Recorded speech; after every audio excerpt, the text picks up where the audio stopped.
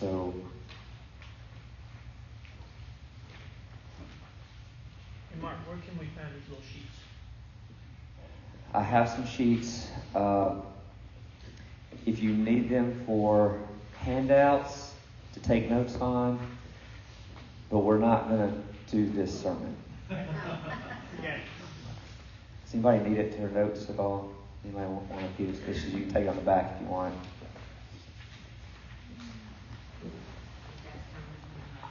Yeah, we'll do this one another day. Anybody else need a piece of paper? Good.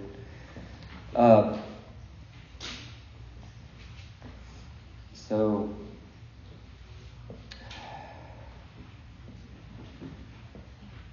yeah, this week I've been preparing to continue our series of Sermon on the Mount. And I've got a handout for you. We'll get to it another day. This morning I felt like God was changing the sermon and wasn't sure.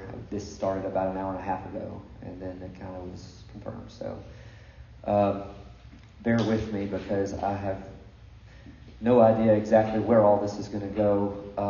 In Israel, one of my favorite, most of you know this because I've said this in here before even, but I was told the very first time I went to Israel, I remember I'd met Ray Vanderlaan before we went, but in Chicago, I really got to talk to him. And we were talking, and I said something, and he said, I'll tell you this, he said, from experience, all these trips I leave to Israel, almost every time when I come back, I'll ask people what their favorite spot in Israel or what their favorite day is. And he said it's amazing, it's almost unanimous that people look at the days in the desert and say that was my favorite time because I learned more about God in my days in the desert than in any other time. And so the way, whenever I do a trip, I kind of do it semi the same way, where we spend the first 3 days essentially, well, a couple days there in the desert early on. And so anyway, one of the things that we talk about there, I want to kind of share with you this morning because I think it might help us in the season we're in. Bear with me though, because I have not spent a lot of time preparing on this lesson, but it's one of those that has impacted me as I've dug into it and studied it, and I just think we're in a season we need it. Deuteronomy 32. Deuteronomy 32, we're going to look at verses 10 and 11, is where we're going to start. And here's what Deuteronomy 32 says. It says this: He found him in a desert land and in the howling waste of a wilderness. He encircled him, he cared for him, he guarded him as the pupil of his eye. Like an eagle that stirs up its nest, that hovers over its young, he spread his wings and caught them, and he carried them on his pinions. Pray with me one more time as we start the lesson. God, I thank you that when we're in our deserts, when we're in a hard time, you're there with us. God, that you stretch out your wings to shade us. You pick us up in your arms and you carry us, God. That's who you are. I just pray this morning as we walk through these hard seasons of life, God, that we would learn what it looks like to just rest in your arms, knowing that the battle belongs to you, as we've sung. It's not about us. It's not about what we bring to the table. This is about you, God, and help us to rest in you this morning. God, I just pray for your words this morning. Give us what we need. Give us our daily manna. It's in Jesus' name. Amen. So Deuteronomy 32 starts out, he found them in this desert land. And God found Israel. So this is about Israel. Okay? This is about Israel. It says God found Israel in this desert land. The Hebrew, and then the second, and in the howling waste, or the wasteland, the Bible might say. That word is tohu, by the way, which is how the entire Bible starts in Genesis 1, is with tohu vavohu. Okay, so tohu is this utter chaos before God spoke into it. So God found Israel in this wasteland, this tohu. Now, what is tohu? What a wasteland is something that doesn't produce. If you go to a desert, you see there's not much alive there. I mean, if Israel's desert is rocks. I don't know what that's the thing that probably impacted me that I wasn't expecting. When I knew we were going to spend the first 2 or 3 days in the desert on my first trip, and I was thinking, okay, we got Arizona, or I've never been to Arizona desert, I don't know, but I was thinking sandy, and then you get there and it's like, oh my goodness, this is rocks upon rocks upon rocks upon rocks. I'm like, this isn't what I pictured for the desert. But you know what? No matter what desert you're in, nothing grows there. Nothing's produced. There are no humans that live there. And that's true in Jesus' day in Israel in the desert, and it's true today in the same spot. There's still, even with our technology, there's nobody living there. Nobody. Now, dry and hot is what I think of and I think that's God's picture. He says, when you're going, and we're going to see this through a few other texts, when you're going through hard times, the metaphor in the Bible for the hard times, and this is what God brought Israel back to over and over, was desert. Where I have nowhere to turn, there's no water, there's no food. God, you have to come through right here. I can't do it. I can't rely on my strength. I can't rely on me. And so desert became this image in the Bible of when things aren't going the way you think they should. It's bitter being in tohu. And I have a feeling we could go around the room and talk about times where we were all in just this chaos, right? My mind goes back to, I've shared this before, I'll never forget the day I found out my mom had cancer. And my brother's a radiologist. My mom went to she was having this cough in like late April. And this was 2009. Late April, she has this cough. Well, when she went to the doctor, they thought it was a little bit of like bronchitis or something. Gave her some medicine. She went back home. It didn't get better. A couple of weeks later, she goes back in. They put her on a stronger medicine. Still didn't get better. She went back. They did an x-ray the second time. They said, oh, you have pneumonia. So this proves we have pneumonia. She's like, oh, okay. Well, it still didn't get better. She got a CT scan. And before it was red, she got the CD and she overnighted it to my brother, who at the time was somewhere. I don't know. He travels too much. I can't remember where he was at the time. But anyway, she overnighted it to him to read it. And the next day I'm working, and it's almost before lunchtime, and I get a call from my brother, which he doesn't call me during the day typically. That was odd, and so I'm between patients essentially, and I answer my phone, and he said, "Mark, are you sitting down?" I'm like, "Oh, this is not good." And he said, "Mama has stage 4 cancer." Just out of nowhere, because she was. Like I said, she's never smoked. She's had lung cancer, but she's never smoked, she's healthy, very healthy. And within 7 months, she passed away. And I say that to say, that was a season of chaos for me. But I'd ask you this, what has been your season of chaos? Maybe some of you are experiencing it right now. Maybe some of you can think of things like that in your past. That you had that was just chaos. And like, this isn't the way things are supposed to be. Listen to how the Bible describes those moments. Psalm 32:4 says this: "For day and night your hand was heavy on me. My strength was sapped as in the heat of summer." You see this desert imagery. This is the psalmist saying, when I was going through my hard times, I felt like I was in the middle of summer and I had nowhere to turn. That's what you feel like when you're in the desert. When we're in Israel and it's 120 degrees sometimes and it is so hot and you're sweating and you haven't even got off the bus yet and you're like, oh my goodness, this is crazy. That's exactly what the Bible talks about is the imagery for what we go through. The sun never... The other thing about the desert, there's no clouds ever. Like, I have never seen a cloud, I don't remember anyway, in the desert in Israel. And I think Arizona, I've never been to Arizona in some of those deserts, but from what I understand, it's pretty much sun all the time. There's not a whole lot of clouds. And that is the imagery of the psalmist of, oh my goodness, when times were tough, I just felt like the heat was bearing down on me. You know, I just thought about, man, knew my kids wouldn't even remember my mom. And that was hard. That was hard.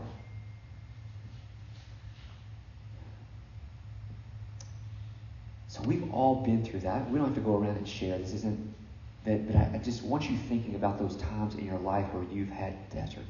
Okay? The good news is God provides in the desert. Psalm 17. Turn to Psalm 17 with me. We're going to look at a few verses here.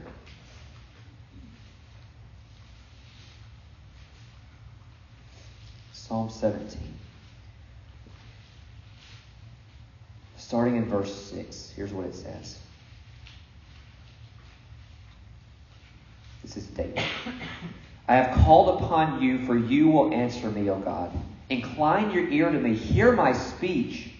Wondrously show your loving kindness, O Savior, of those who take refuge in your right hand, from those who rise up against them. Verse 8. Keep me as the apple of your eye, and hide me in the shadow of your wings. This is one of those things that when I learned this imagery, because we don't know Hebrew, but when you understand the word for shadow, the word for wing is the word for shadow. It's the same word, cell. Okay, cell is shadow. Okay, so this thing it kind of goes back to our vision in Deuteronomy 2, that God has these wings that He shields us from the sun. And in the desert, you don't get much shade, right? And so God knows what He's doing. The psalmist says, God, please put your shadow out for me. Put your wings out. Shadow me, God, so that this heat doesn't continue to bear down. And one of the things in the desert, I remember whenever the very first trip, one specific hike, it is a long hike. And we started early that morning, and it was already hot. And we start hiking. And the hard part with the hike is, especially in Israel, you're hiking in wadis, which are dry riverbeds. You can't see very far. They kind of do this right here, just like rivers here do. But they're dry beds, and so I don't know what's around that bend. I have no idea how far we're hiking today. Some days he'd say, bring 4-liter bottles of water with you in your backpack. And you're thinking, this is going to be a long hike. If you want me to bring 4 of those big liter bottles, and he'd remind us all the time, drink, drink, drink, drink. But the thing about that is, we're hiking, you have no shade ever. Unless you find a cliff, and you get under that cliff, or unless you find a little, they call them broom tree. And we'll get to that in a minute. Okay? But that is the desert. And God, David is praying here, God, I need you to give me some shade. Right? I need you to give me some shade. Now, here's what's unique. I've shared this before. Again, I did not ever get this until I went to Israel the first time. The wadis in Israel, the way they are, okay, they go along with the same way the sun goes up and down. They're east to west. Because the mountains run north and south. So every wadi in Israel is east to west. So the sun goes this way. Okay? So when you're hiking down some of these wadis, okay, guess what? You have no shade whatsoever. So we get to the book of Exodus. And it says in the book of Exodus, when he was leading him in the desert, they're going down these wadis, he showed up as a what by day? Cloud. Yeah, cloud. Why would he show up as a cloud? He was their shade. And then at night, in the desert, I'm telling you, you've been in the hot sun all day, you've been baking. And then it gets cool at night. Guess what happens when you have a sunburn and then it's cool at night? You freeze. And so at night, he is a pillar of fire to help keep them warm. So God's meeting them, meeting their very needs, not just so they can see where to go, but He's also meeting their needs as He does that. So God provides shade in the desert. My question to you, that hard chaos time you've been through, what was your shade? I'll tell you what mine was. my mom was diagnosed, first off, those 7 months. I don't know that I've ever seen a community come around somebody like they did in McKenzie. My mom was really well taken care of. People brought food by. They have a little McKenzie bank there, McKenzie Bank and Trust. It's like on the corner at McKenzie. It's right there. On their billboard, I'll never forget this. I drove by, and it had come inside to help give to Betsy, essentially my mom. And people would just stop by and give them. My shade was people. Right? My shade was people came alongside. And then we get to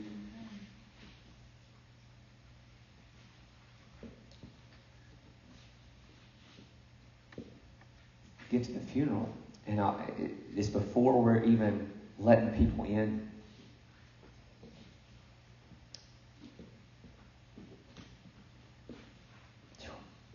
The first person that came from hours away.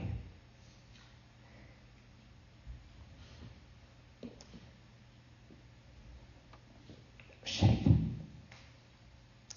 God provides shade when we're in our desert. And I will tell you, it's almost always in the form of other people. Turn to Psalm 121, verse 4 through 6.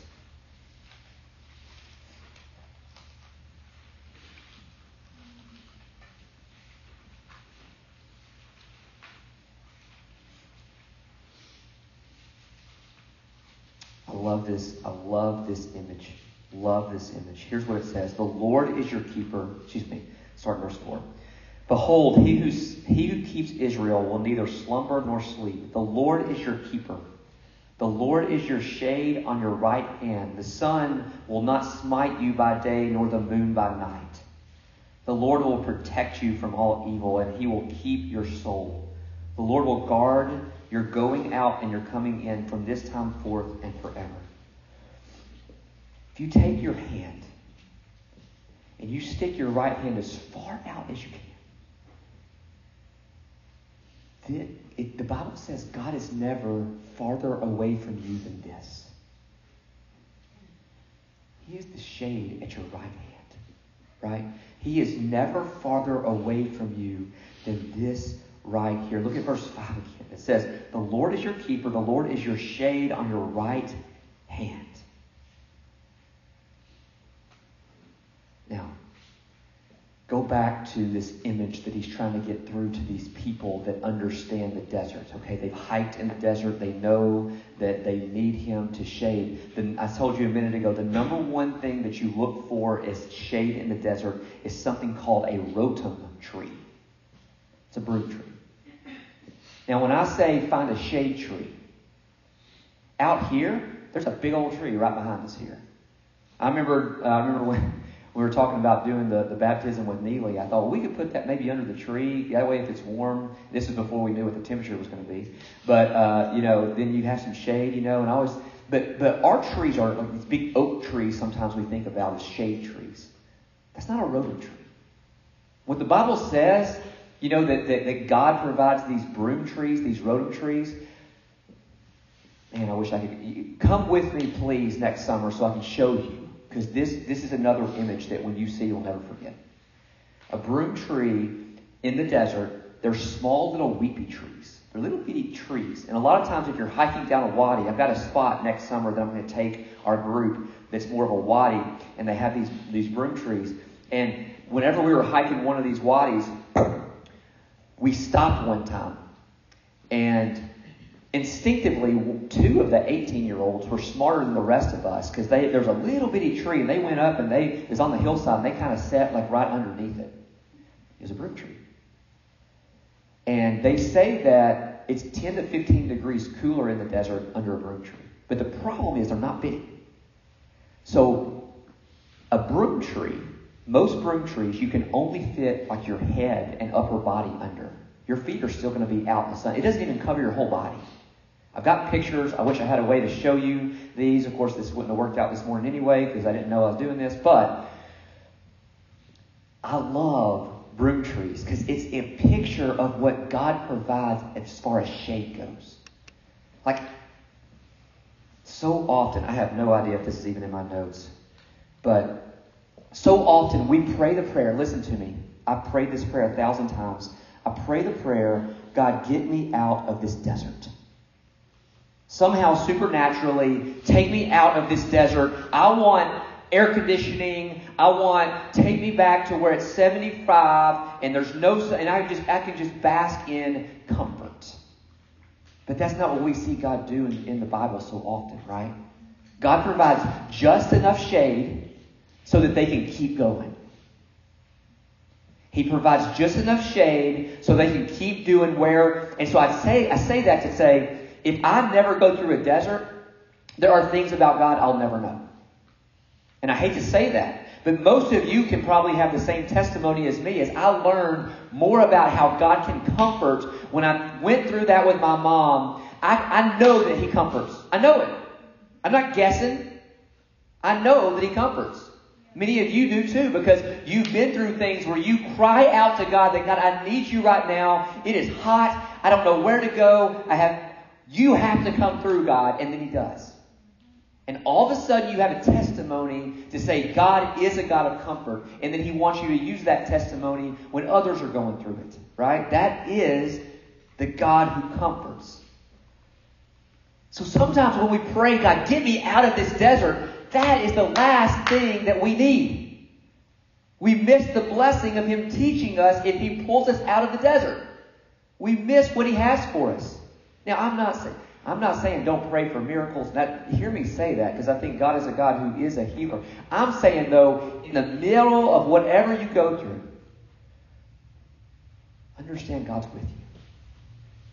And God wants, more than anything, God wants to show you who He is.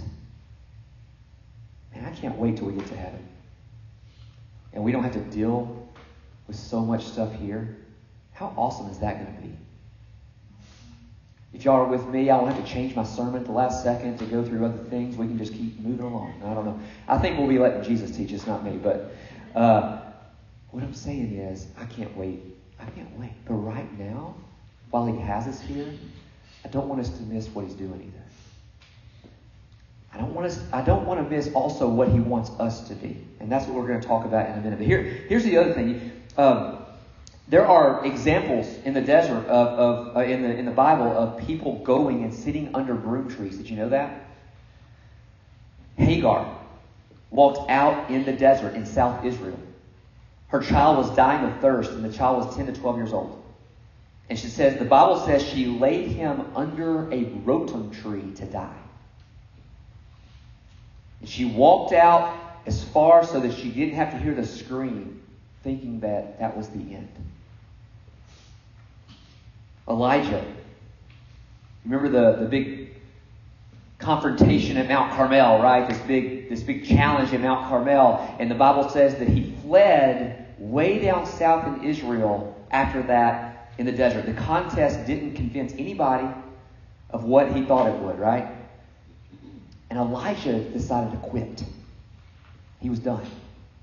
At that moment, Elijah was done. And it says in the Bible, he sat under a broom tree thinking this is it.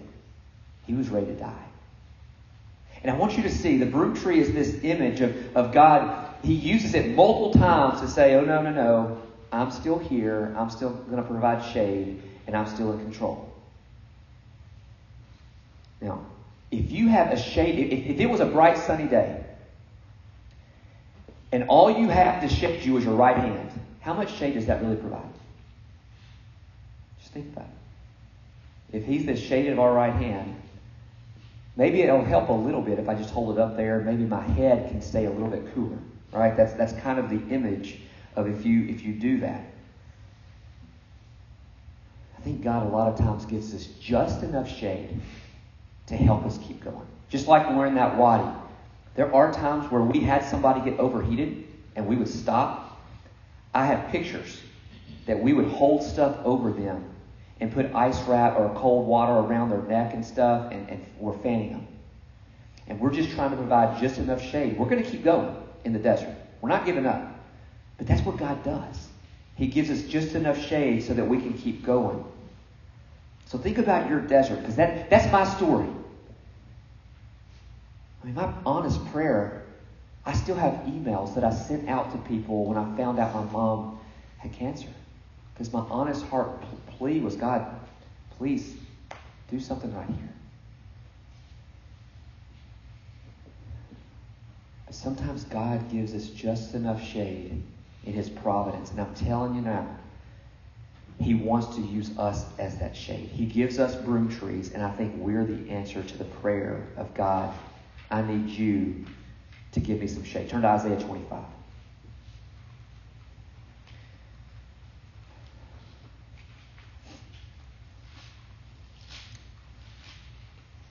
You'll see a couple more verses. Isaiah 25. Look at verse 4 and 5 with me.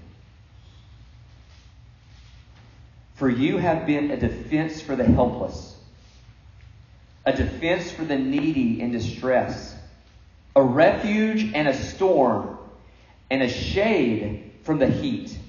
For the breath of the ruthless is like a rainstorm against a wall, like heat and drought. You subdue the uproar of aliens, like heat by the shadow of a cloud. The song of the ruthless is silence.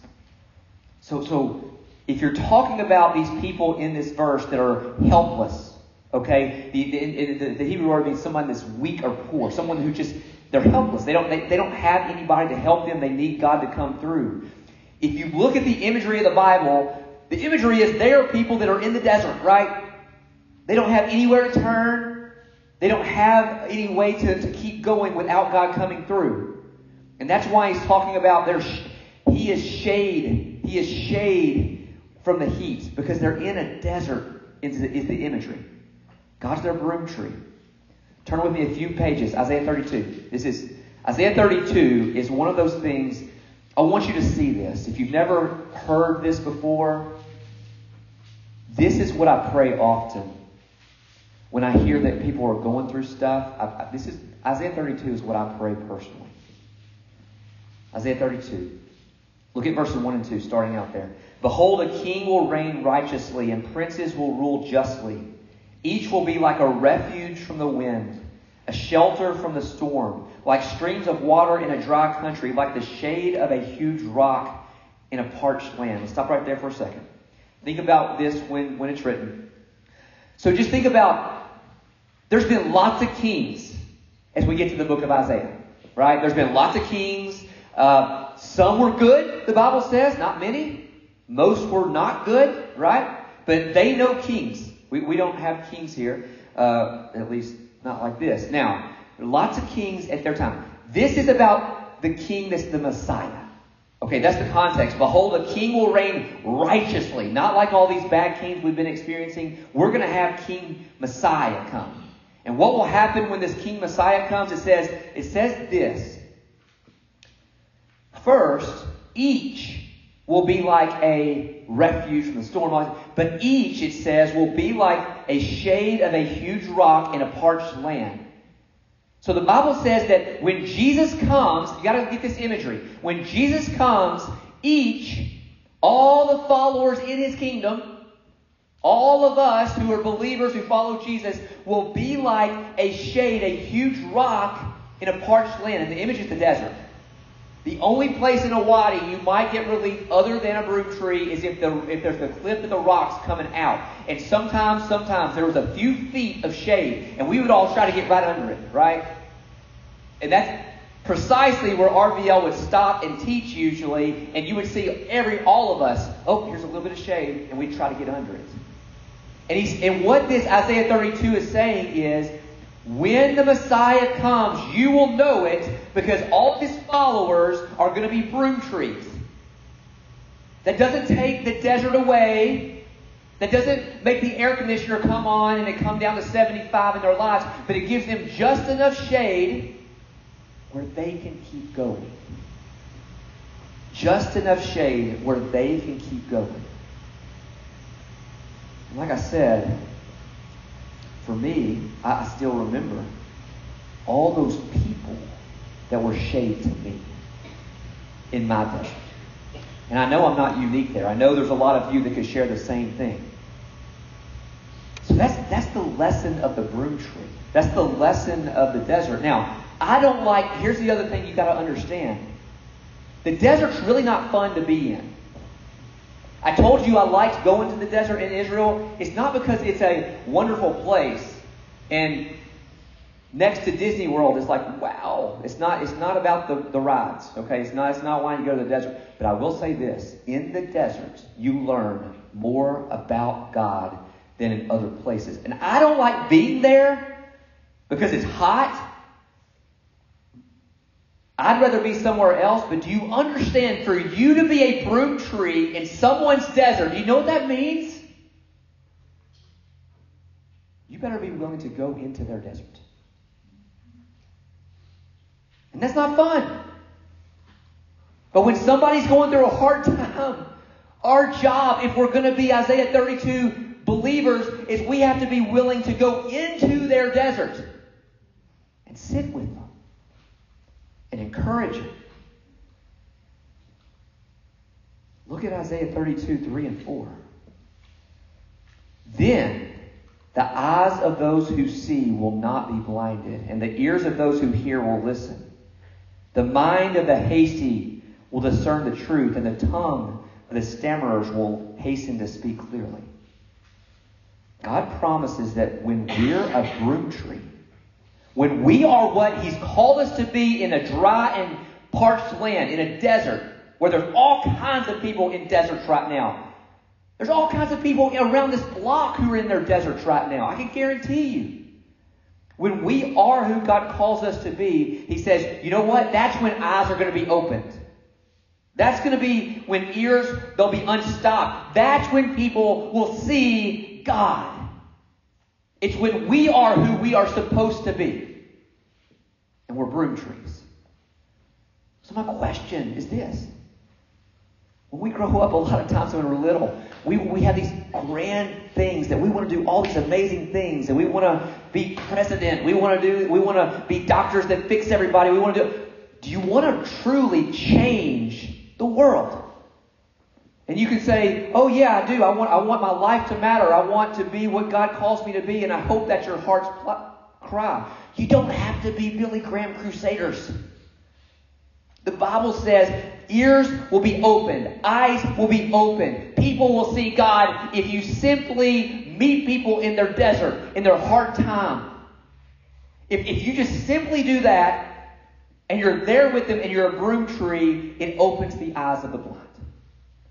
That's who we're called to be. That's who we're called to be. And the rabbis taught, at the time of Jesus, we have this in writing. The only way you're going to be a broom tree is if you've been in that spot where you needed a broom tree. Unless you experience the shade of someone else when you went through your desert, you're never going to be motivated to be that broom tree to somebody else. Because nobody wants to be in desert. Nobody. Like I said, to this very day, if you drive in South Israel, even with all our technologies, you'll look around, it's the exact same as when Jesus was there, because there's nobody there. None. Zero. No life. Nobody wants to live in desert. But when you experience that shade, you can't help but want to provide that to others. Now, turn to Psalm 26. This is where we're going to finish. Psalm 26.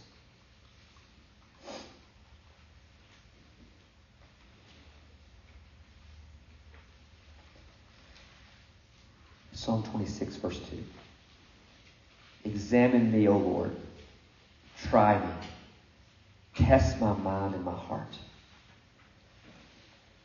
These are the words of David. Now, this is one of those prayers that I would ask, is that a prayer that you would want to pray to God? God, please examine me, test me, try me. Because see, we can come in here saying we want to be people of Isaiah 32 that are broom trees. But you know what that means? God's going to give us a chance to put it into practice. And I think He is right now. See, we want green pastures. We want lush lands. We want cooler temperatures of Galilee. And God says, no, if you want to be mine, I'm going to take you into the desert. I want you to be a broom tree of people that are hurting. And when you do that, people are going to know me. So do you want people to know God? Do you want people to see him at work? Well, if you do, the answer is be a broom tree. Look for those that are hurting.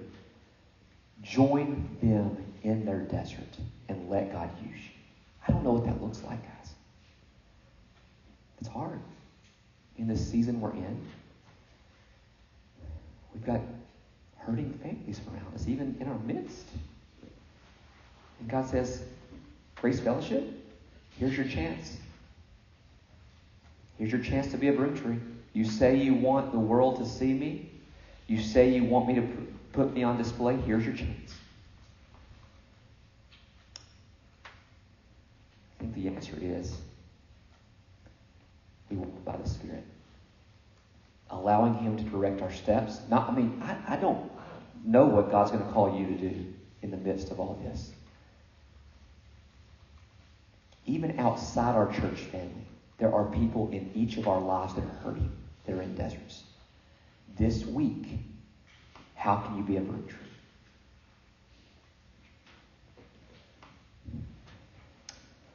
We're going to pray. Guys, I know we don't have an altar. This is your chance to respond, though, okay?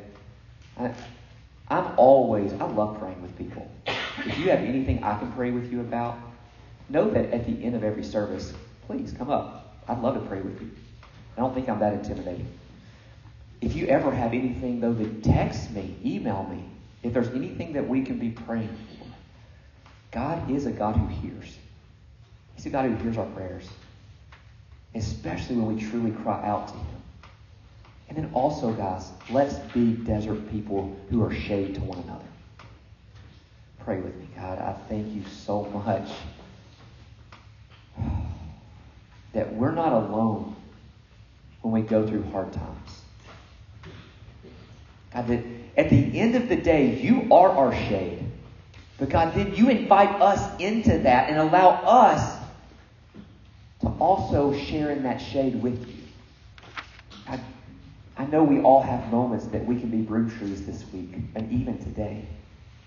Help us to be what you called us to be.